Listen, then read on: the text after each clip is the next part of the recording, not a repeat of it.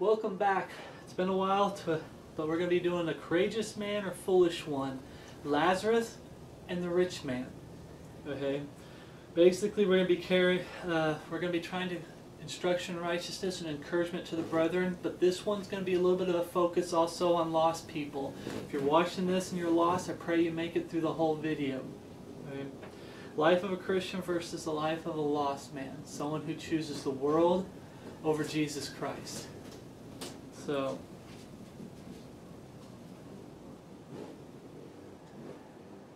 Luke 16 verse 19. If you want to turn to Luke 16 verse 19. I'm sorry about the distraction. A couple hummingbirds are duking it out over there. Luke 16:19. There was a certain rich man which was clothed in purple and fine linen and fared sumptuously, I can pronounce it right, every day. Okay, I looked up the word sumptuously, expensively, splendidly, with great magnificence. In other words, his daily living, he spent a lot of money, of course, that's why it calls him a rich man. But also there's here where it's splendidly and great magnificence. And the reason I want to point that out is people who are high up in society do that. Who do we see that does that today? You've got all these famous actors, singers, world leaders. Okay, you even see so-called pastors in Bible buildings doing that too. Okay, they got expensive suits.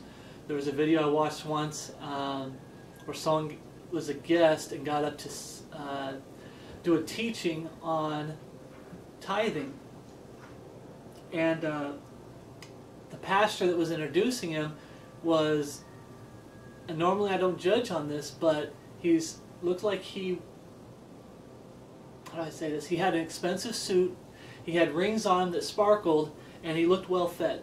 I guess it's the best way to say it, okay? Basically, he looked sumptuous, expensively, splendidly, and with great magnificence. Look at me. And it doesn't necessarily mean you need a suit and tie to do that, because the lost world, like I said, you have singers dressing worldly to please the people and to put on a show. Look at me. They're always trying to push new things and new styles to say, hey, look at me.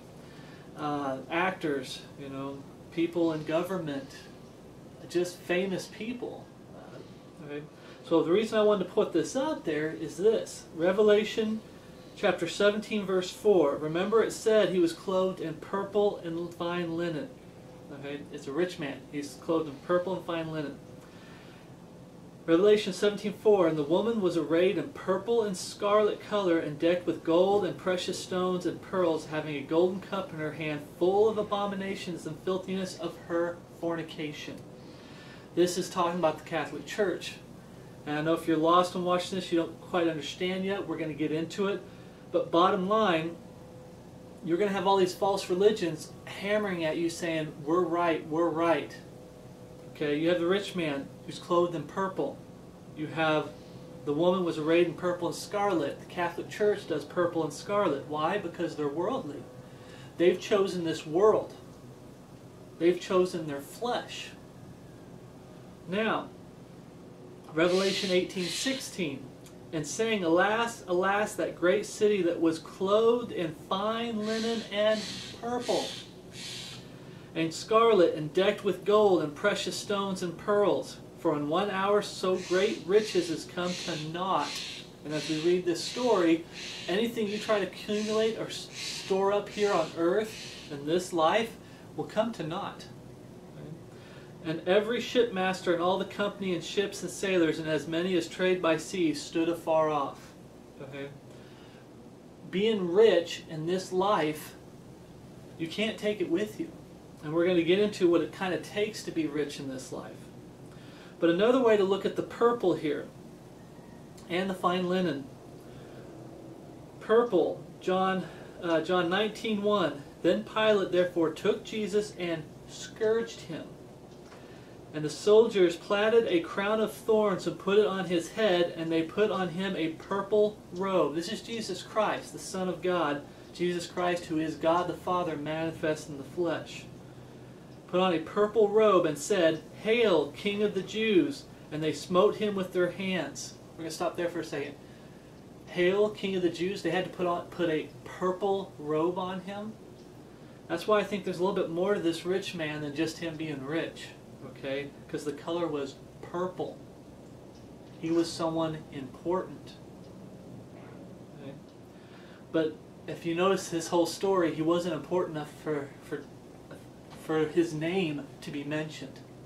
Okay? Lazarus was the important one, and his name is mentioned. 4. Pilate therefore went forth again and saith unto them, Behold, I bring him forth to you, that ye may know that I find no fault in him. Then came Jesus forth, wearing the crown of thorns and the purple robe. And Pilate saith unto them, Behold the man. They put a purple robe on Jesus to mock him. Okay? If you ever read what actually happens to Jesus Christ, I learn more and more every day. Did you know, brothers and sisters in Christ, and if you're lost out there, do you really know what Jesus went through? He had flesh ripped off of him to the point that there was bones showing. His beard was ripped out. He was beaten beyond recognition, spit upon. He was mocked. He was nailed to a cross. Every ounce of his blood was spilled to pay the price that you and I are supposed to pay, brothers and sisters in Christ. He paid it. And if you're lost out there, you need to go to the cross, and Jesus will pay for your sins as well. Jesus went through, I hate to say it like this, but hell. But it's not the hell that the Bible describes, but basically, he went through and paid a price that you and I could never pay. Okay. Let's look at the fine linen side with Jesus Christ.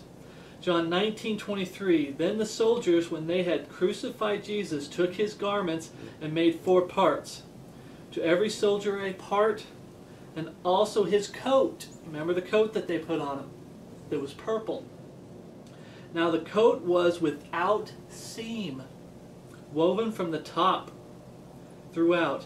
They said therefore among themselves, Let us not rend it, but cast lots for it, whose it shall be, that the scriptures might be fulfilled, which saith, They parted my raiment among them, and for my vesture they did cast lots. These things therefore the soldiers did. Okay. Fine linen, the way the coat was made, there was no seam. If they ripped it, it would have destroyed it. They couldn't use it in anything else. But if you actually follow the story of Jesus Christ, he was born of a virgin. He grew up, and he was a carpenter's son. He was a carpenter, and he was poor. And at 33, he started his ministry. He was perfect. There's just no other way to say it. He is perfect in every way. He was the perfect sacrifice to pay for your sins. He paid for mine. Brothers and sisters in Christ out there saved, he's paid for yours, and you can attest to that. All right? You got to come to the point where you come to the end of your self-righteousness and pride and say, I'm no good. Jesus was perfect. I am just a mess, a complete mess. Did Jesus conform to this world and bow down to traditions of men? Did he give in? No, he didn't. He stood by God's word, and he did right. He was perfect. 1 Timothy 6:10. So here's the biggest thing that we see here with this rich man, which the description pretty much explains it. For the love of money is the root of all evil, as some have coveted after. They have erred from the faith and pierced themselves through with many sorrows. Okay? All the money in this world is not worth you losing your own soul and going to hell. If they should gain the whole world and lose their own soul, for what's out profit a man? Okay? It's not worth it. Nothing on this earth, physical possessions, is worth going to hell and then tossed into the lake of fire to burn for all eternity. It's not worth it. Okay? The love of money is the root of all evil. Notice it says the love of money. Can you have money? Yes. Today I think that you really, really have to compromise to be rich. But can you have money? Yes. This is saying the love of money, and to have the love of money, what does that mean? You have to compromise. If you have such a love of money and you want money, you want a big home, you want like 2 to 3, 4, 5 cars, and you just want to have all this wealth, you got to compromise to do it today. There's no way you can be a millionaire today and not compromise. There's no way. But let's look at what happens to the rich man, and let's look what happens. We're going to get into Lazarus now. First we're going to describe Lazarus. Luke 16:20, and there was a certain beggar named Lazarus, which was laid at his gate full of sores, and desired to be fed with the crumbs which fell from the rich man's table. Moreover, the dogs came and licked his sores. He was a beggar. Okay? He was poor. And he lived off the crumbs of the rich man. Easy versus hard. If you take a look at this example, this contrast from a rich man, if I can say it right, rich man that's worldly, who fares sumptuously, puts on this big show, lives exuberant, and then you have a man who's poor, sits on the streets, he's got sores, dogs are licking his sores, and he basically takes the crumbs from the master's table. In other words, he takes the scraps, anything that someone will throw him. In this case, he's talking about the rich man. Whatever the rich man would throw him, probably mocked him and laughed at him, and just threw it. Here you go. You're pathetic. Look at me. I'm great. I gained the whole world, and I'm great. Look at me. I'm important. Look at that guy. Yeah. Here's a roll. I ate a fourth of it. Yeah. You know. It's just, that's the contrast we have. An easy life versus a hard life. And when you get saved, if you're lost and you get saved, I'm not going to lie to you and say your life is going to be great. Okay? Life as a Christian today is so hard. Okay? And I'm not trying to discourage anybody. Those who are truly saved know what I'm talking about. But God will give you peace, brothers and sisters in Christ. God will give you joy here and there, brothers and sisters in Christ. But our flesh, battling our flesh, being vexed by this lost world, and this lost world also tempting us, and Satan and his evil spirits always trying to come in every so often and trying to destroy a home, destroy a marriage, destroy a family, destroy a ministry. It's a constant battle, a constant warfare that we go through. Okay? 1 John 2:15. Love not the world. We're going back to the lost people out there. Love not the world, neither the things that are in the world. If any man love the world, the love of the Father is not in him. One of the big things that keep people from getting saved, that keep you from getting saved out there if you're lost, is the world, the love of the world. You love your sin, you love your flesh, the world is wicked, and you love that. You don't want to give that up. Now there's false teachings that are going around telling you that all you have to do is believe in Jesus and you can have the world. That's not what the Bible teaches. The true gospel is repentance towards God and faith in our Lord Jesus Christ, confess both in prayer, and call upon the name of the Lord to save you. And afterwards, when God saves you, you are now a bondservant to Jesus Christ. He owns you. And He's going to make changes in your life. Spiritual sacrifices. Over time, God's going to clean up your life and you're going to be separated from the world. Love not the world. The Bible says that we are in the world, but we are not of the world. When you get saved, we are separate. Okay. James 4:4. Ye adulterers and adulteresses, know ye not that friendship of the world is enmity with God? Whosoever therefore will be a friend of the world is the enemy of God. Okay? I'll be doing a teaching on just that verse here shortly. But what that's talking about, yeah, the lost world shouldn't be looking at you saying, yeah, you're great, you're amazing, you're awesome. But the main point of that verse is reconciling. You can either be reconciled to God the Father through Jesus Christ and live with Him for all eternity in heaven, or you can be reconciled to this world and spend an eternity in hell with Satan. Those are your only two options. Okay? The rich man, reconciling to the world. The world's got to love me. It's about what the world thinks, what the world wants, and I'm popular and it feels good. The whole thing about if it feels good, do it. your flesh being in charge. You're trying to reconcile to the world. When it says you're not to be a friend of the world, it's talking about how you're supposed to be reconciled through Jesus Christ, your Creator. God, through Jesus Christ. That's the main point of that verse. You're not supposed to be reconciling yourself to the world. You're not to care what the world thinks. Okay? You're to care what God thinks. I don't want to jump ahead of myself, but we're going to be talking about this. Luke 16:22, back to Lazarus and the rich man. And it came to pass that the beggar died and was carried by the angels into Abraham's bosom. The rich man also died and was buried. And in hell, this is the rich man, in hell he lifted up his eyes, being in torment, and seeth Abraham afar off, and Lazarus in his bosom. Abraham's bosom was a place that the Old Testament saints went to before they went to heaven. Jesus went down, got him, and took him to heaven after he died and resurrected. Okay? Now, Abraham's bosom's up here, and I believe hell was down lower than Abraham's bosom. And Lazarus is having to look up his head in a great gulf, as we get to see here. He's looking straight ahead, but he's looking up. It says he lifted up his eyes. Lift eyes being in torment, and seeth Abraham afar off, Lazarus in his bosom. Did you know, brothers and sisters, that Jesus preached more on hell and damnation than anyone else in the Bible? If you're lost out there, hell is a real place. It's a literal place of burning where people are going to go to spend eternity.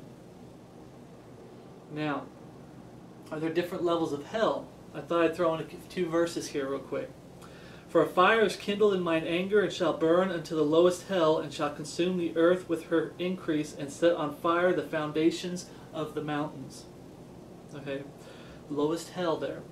In other words, insinuating that there's more than one level of hell. Or it could just be saying that where hell is, lowest part of the earth.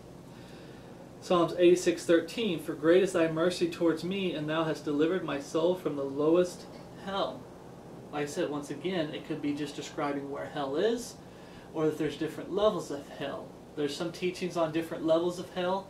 You can't be 100%, this is guaranteed that there's different levels of hell, but at least lets us know where hell is in the earth.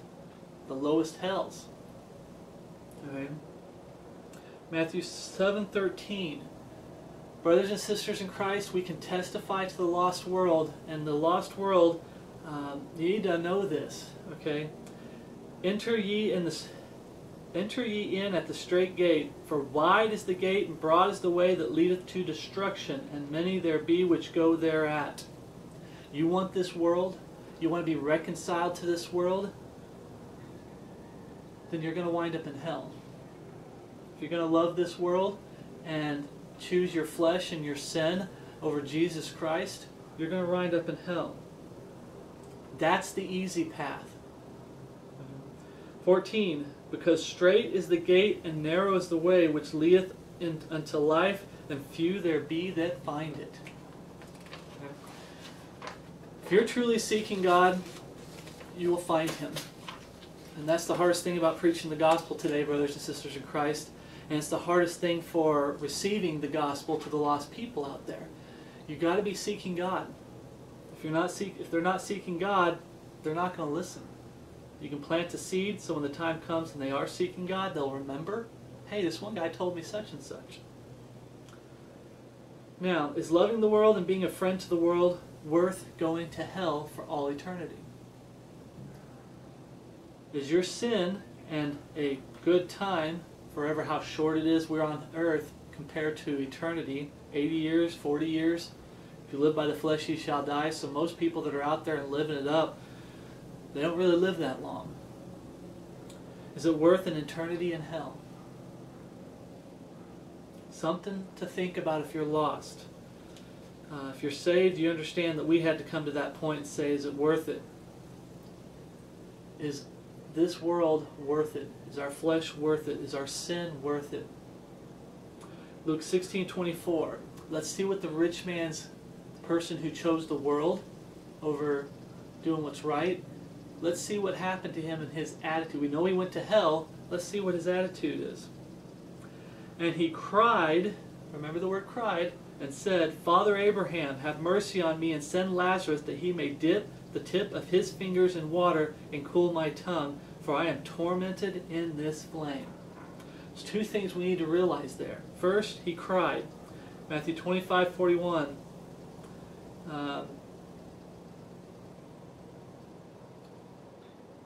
Then, tormented in this flame. Let's do that one quick. Tormented in this flame. Then shall he say also unto them on the left hand, Depart from me, ye accursed, into everlasting fire prepared for the devil and his angels. Do you realize that hell was not created for you and me? Hell was created for the devil and his angels. Okay? And to prove that also, the Bible says, 2 Peter 3:9, the Lord is not slack concerning his promise, as some men count slackness, but is long-suffering towards us, usward, not willing that any should perish, but that all should come to repentance. God didn't create hell for you and me. He created it for the devil and the fallen angels. The devil and his angels, in other words, demons, devils. Okay?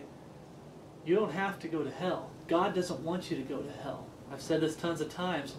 Saved sinners don't want you to go to hell. Okay? And as we're going to find out in this story, people in hell, like your family members that went to hell, friends, people in hell, period, don't want you in hell. Okay? Matthew 13:41, the Son of Man shall send forth his angels, and they shall gather out of his kingdom all things that offend, and them which do iniquity, and shall cast them into a furnace of fire. There shall be wailing and gnashing of teeth. I chose this verse to let you know the rich man cried out. Okay? What happens when you go to hell? There'll be wailing and gnashing of teeth. You're going to be screaming. You're going to be grinding your teeth because of all the pain and suffering that you're going to have to face for all eternity. Hell is everlasting. Hell gets tossed into the lake of fire. The lake of fire is everlasting. Revelations 24, and death and hell were cast into the lake of fire. This is the second death. And whosoever was not found written in the book of life was cast into the lake of fire. Is this world worth it? Goes back to that question I asked. Okay? Is loving the world and being a friend of the world worth going to hell and then tossed into the lake of fire for all eternity? Is your sin, your flesh, those good times, those great times, is it worth an eternity in hell? Something to really think about. Luke 16:25. But Abraham said, Son, remember that thou in thy lifetime receivest the good things, and likewise Lazarus evil things. But now is he comforted, and thou art tormented. Notice it said, likewise Lazarus evil things. But now he is comforted, and thou art tormented. And besides all this, between us and you there is a great gulf fixed, so that they which would pass from hence to you cannot, neither can they pass to us that would come from thence. Okay? The worst thing that can ever happen to a man, the worst thing that can ever happen to a man, mankind, is right there. Everlasting separation from God and Jesus Christ, your Creator. It's the worst thing that can ever happen to you. You go to hell, you're going to be separated from God for all eternity. 2 Corinthians 11:23. Are they ministers of Christ? I speak as a fool. This is a man called Paul. You find him in the Bible, and he was killing Christians. He was doing evil and wickedness, and God gave him a chance to repent, and he did. He repented, he believed in Jesus Christ, and after he got saved, he started preaching the gospel. He had a changed life. He turned his back on this world. He turned his back on the traditions of men. He started fighting his flesh. You want to know the life that he lived? This goes back to me not lying to you. I have brothers and sisters in Christ out there that will attest to this. Okay? You get saved, you're going to have a changed life. You're going to have to turn your back on this world after God saves you. He will help you to have the strength. You already have the will. If you get saved, you don't want to be part of this world. Okay? 2 Corinthians 11 verse 23.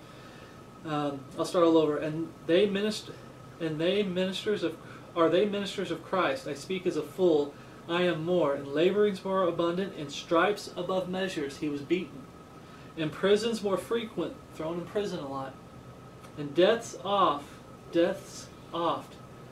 Of the Jew 5 times received I 40 stripes save one. Thrice was I beaten with rods. Once was I stoned.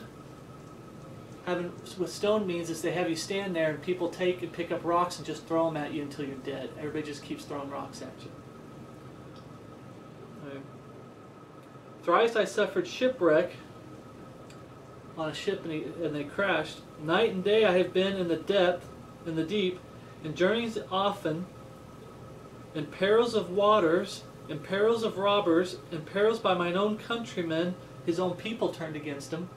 If you get saved, I'm not going to lie to you, you're going to have family members turn against you. You're going to lose all your friends. I almost want to say all your friends. If you truly stand for the Word of God and have a zero tolerance for sin, and your life it's like a sanctification. It's going to take a while, but over time, was it 3 years? It just felt like after being saved and me fighting the Lord and the Lord bringing me to my knees, saying, "You need to give this up. You need to give that up." After 3 years of that, I started feeling alone. I lost my friends. I had family members that some of them turned against me. Some were just like, "Oh, he's just over there doing his own thing." You know, they don't really want to be around me as much because I no longer indulge in the world. I gave up movies. I had family members I'd go to movies with a lot, and that was almost like our #1 thing to do together. And I said, I don't do movies anymore. Well, there went that relationship because I chose Jesus Christ. Okay? You're going to have people turn against you. The lost world's going to look at you differently. They're supposed to see a difference in you. It goes back to not loving the world and not being a friend of the world. If you love the world and you're a friend of the world and trying to reconcile to the world's going to treat you like you're one of them.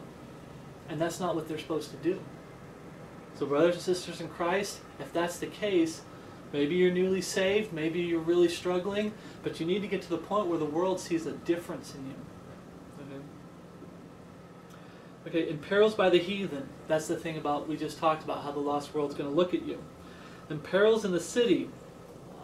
I don't have my King James Bible sweater anymore, but when I did, I'd walk into town and people give me weird looks. And every once in a while, it was an opening for me to preach the gospel to somebody. "Oh, you're a King James Bible believer?" And I said, yes. I was able to preach the Bible version issue to people because of the shirt. But when you go into the cities and you stand for truth, I don't dress worldly. I'm not, doing the things that the world does, acting like the world, doing things, joking the way the world does. They're not going to look at you the same way. Okay, you're going to be in perils. California, I think it didn't go through, but they're trying to ban the Bible from California. There's places in the world where you get killed as a Christian.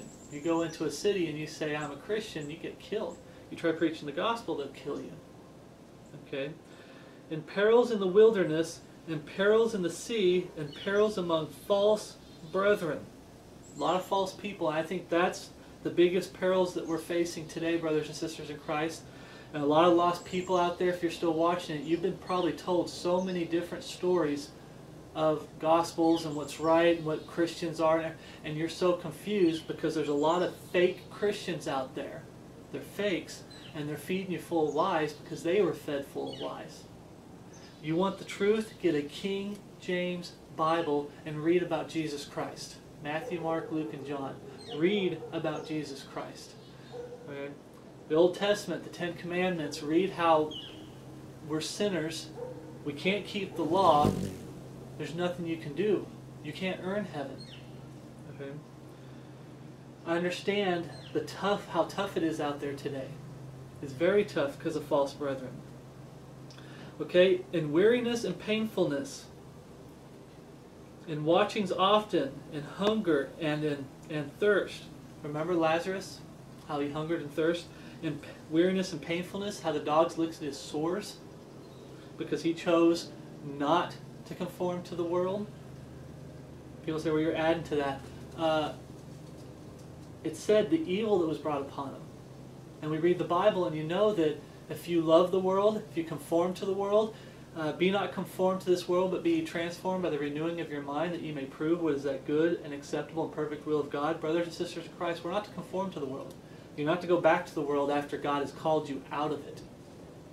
Okay? He went through pain, physical pain, hunger.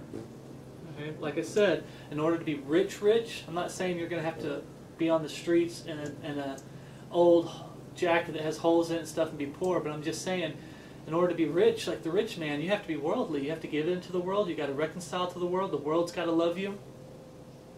You've got to compromise. Do things that the Bible calls a sin, and oftentimes an abomination, complete abomination. Okay. Fasting's often in cold and nakedness. Besides those things that are without, that which cometh upon me daily, the care of all the churches. When you get saved, there's going to be a changed life. God's going to start cleaning up your life. And that's a good thing. It's a good thing. We have a tough life as a Christian, but I've had more peace and more joy after God saved me than I ever did before I got saved. I was feeding my flesh, and my flesh was getting all riled up, and it was deceiving you because you're having such a good time. It wasn't peace. When I found out what true peace is, I didn't have it. I didn't have peace in my lost life. I didn't have true joy in my lost life. I was running 90 miles an hour, and the moment you come to a stop, when you think you have peace and joy, and it's really the flesh that you're feeding, when you come to a stop, that's when the sorrow sinks in. That's when the fear, that's when everything just feels horrible. So what do? You get to go 90 miles an hour again. Let me go throw a game in. Let me watch a movie, TV shows, go out to eat, parties, bars, whatever. Okay? Porn, drugs, whatever. And now you're going back 90 miles an hour and everything feels good again. You think you have peace and joy. You don't have no clue what true peace and true joy is until you get saved. Okay. Luke 16:27. This is the rich man. Remember we talked about how people in hell don't want you in hell. Then he said, I pray thee therefore, Father, that thou wouldest send him to my father's house, for I have 5 brethren. The rich man is asking Abraham to send Lazarus, like resurrect Lazarus, send him to my family. I'm in hell. Hell is real. I'm burning. I'm dying of thirst. I'm wailing. I'm gnashing my teeth. This is a real place, and I'm going to be stuck here for all eternity. And all of that, he's still in his right mind. That should scare you, big time, brothers and sisters in Christ. That should scare the lost world. If you're lost, that should scare you. The fact that he's still in his right mind. He's going through so much agony and pain, and yet his mind is sharp as a tack. And he's saying, I don't want my family members coming here. I have 5 brethren, that he may testify unto them, lest they also come into this place of torment. Abraham saith unto him, They have Moses and the prophets, let them hear them. And he said, Nay, Father Abraham, but if one went unto them from the dead, they will repent. And he said unto him, If they hear not Moses and the prophets, neither will they be persuaded, though one rose from the dead. Okay? This life, God's going to send a lot of people your way. But bottom line, if you're lost and you're truly seeking God, you will find Him. Someone once said, and my wife tells me this, and I can't remember if it's a closet or a box, but either way, if you were locked in a closet or locked in a box, if you're truly seeking Jesus Christ and God, you'll find Him. There is no, some backwater country, someone off somewhere like that. What if they've never heard of Jesus? If they're truly seeking God, they will find Him. And it's been proven in a lot of other stories where they went back in and these people were like, they were worshiping a God that they didn't truly know, and they were able to preach Jesus to them, and they're like, yeah, that sounds right. Because they truly were seeking God. Okay?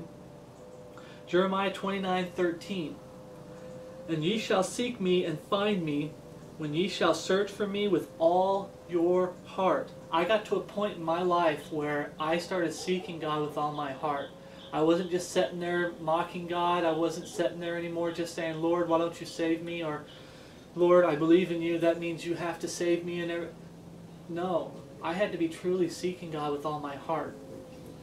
And when you truly repent, godly sorrow worketh repentance unto salvation, not to be repented of, but the sorrows of the world worketh death. When you truly have godly sorrow, that means you're sorry. You say, Lord, I'm sorry for sinning against you.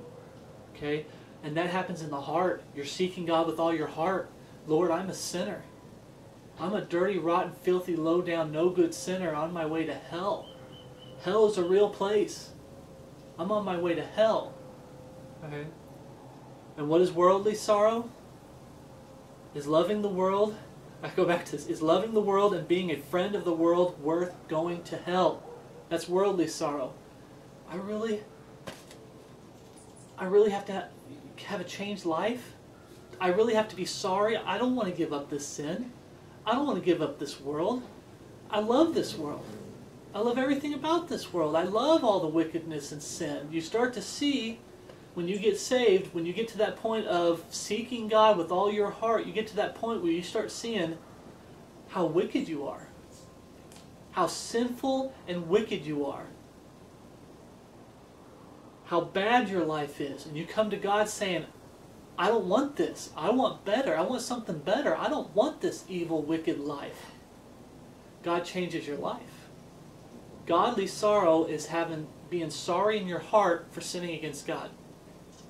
You've done something to upset an almighty, righteous God that's going to judge you one day. Your Creator. That's true godly sorrow. That's true biblical repentance, which you've got to go through. But the sorrows of the world worketh death. If you're so sorry you will not let go of this world, you're going to wind up in hell. And I'm not talking about you cleaning up your life. I'm talking about your heart. This world is more important than Jesus Christ. This world is more important than repenting and believing in Jesus Christ. And here, money's more important. My flesh is more important. Movies, TV shows, video games, I can go through all this stuff that keep people, they love it and they don't want to give it up. And they know that in their head, they know that getting saved means God's going to clean up my life. And He will clean up your life after He saves you. You need to come to God as you are, as a sinner, and having sorrow for sinning against God. But notice it says here, search for me with all your heart. You're to seek God. It's not cleaning up your life. That's called seeking God. If you're truly seeking God, you will find Him. But it requires you to drop your self-righteousness and pride and coming to Him as a sinner, realizing you're no good. Okay? Proverbs 8:17. I love them that love me, and those that seek me early shall find me. I know this is Old Testament, but it's talking about if you seek God, you will find Him. Acts 17:27. That they should seek the Lord, if happily they might feel after Him and find Him, though He be not far from every one of us. I don't know if you've ever heard that thing about Jesus knocking at your door. Jesus is the door. He knocks at the door. You're the one that's got to knock at the door, and Jesus will open it. Jesus is the door. Romans 1:20. For the invisible things of Him from the creation of the world are clearly seen, being understood by the things that are made, even His eternal power and Godhead, so that they are without excuse. There's plenty of evidence all around you that God exists. The number one example and evidence that God exists, right here. You have a body, you have a soul, and you have a spirit. We were created in God, in the likeness of God. Body, soul, and spirit. We are the number one evidence that God exists. You look around at everything that's created. This didn't happen by accident. All this evidence is around you. God gave you a conscience. You can sear your conscience. You can, there's a lot of things I have a teaching on conscience, but bottom line, you can mess up your conscience to a point where all the wicked sin that you're into, you don't see anything wrong with it. But God gave you a conscience. Okay? You are without excuse. If you die because you reject Jesus Christ after everything we talked about, the rich man is in hell because he chose the world, and Lazarus chose to be separate from the world. The evil that was done to Lazarus because he's like, I'm not going to do that. I'm not going to do what it takes to be like that rich man. If you die in your sins and go to hell, you deserve to be there. I deserve to be there, but Jesus Christ paid the price for me so I don't have to go to hell. I deserve to go there, but it's only by the grace of God that I'm not going there.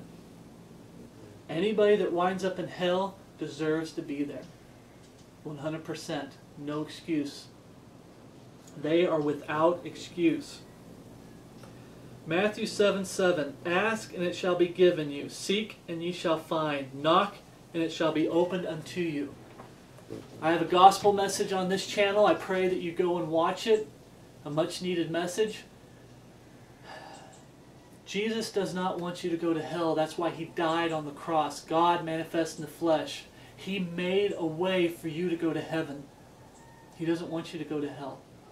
I don't want you to go to hell. My brothers and sisters in Christ out there watching this video don't want you to go to hell. You need to repent. You need to fall on your knees right here, right now.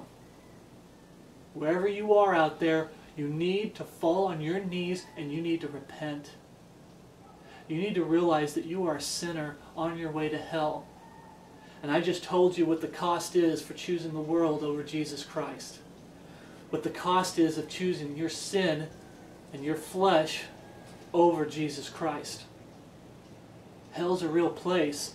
That sorrow for sinning against God and that fear of hell needs to be there. You need to fall on your knees and repent.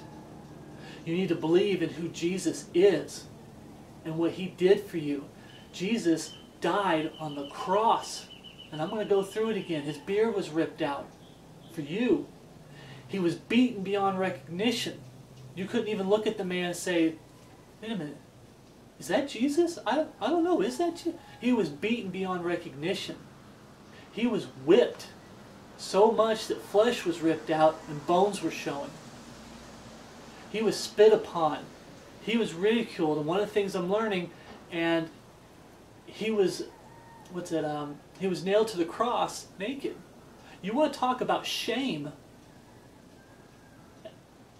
All this blood from all the pain, the whipping and everything, all this blood, almost every, if not every ounce of His blood was spilled to pay the price that you are supposed to pay, which is hell. And if you reject going to Jesus Christ and believing in Him, that He died and rose again the third day, proving that He is God, you're going to wind up in hell. Repent and believe. And if you're on your knees and you've repented and you've believed, then you need to say a prayer to the Lord. You need to talk to Him. That's what prayer is. It's just talking to the Lord. A lot of people try to make it out of something ceremonial or anything. All prayer is you one-on-one with the Lord, talking with the Lord. That's what prayer is. So while you're there on your knees, you need to be praying to the Lord. Confess that you're a sinner on your way to hell and that you deserve to go to hell. Confess that you believe that Jesus can save you, that God can save you through Jesus Christ, that His blood is God's blood, and that He died for your sins. Then you ask God to save you. And if all that's coming from here, if it's coming from your heart, God will save you. He saved me. I'm the chiefest of sinners. I'm a dirty, rotten, filthy, low-down, no good, worthless man. Yet God saved me. If God could save me, you saw, we talked about Paul briefly when I mentioned that he killed Christians. He killed people. He was doing all kinds of wickedness. And yet God saved him. If God can save him, He can save you. The Bible here talks about people in all kinds of sin where God saved them. If you're breathing, God can save you. Repent, believe, confess both in prayer. Just talk to the Lord like I'm talking to you. Let Him know that you're sorry for sinning against Him. Let Him know that you believe in Jesus Christ, what He did for you at the cross, that He rose the 3 days later, proving that He's God. And ask God, say, Lord, be merciful to me, a sinner. Lord, save me. And if it's heartfelt and it's happening here, He will save you. The world is not worth it. Courageous man or foolish man?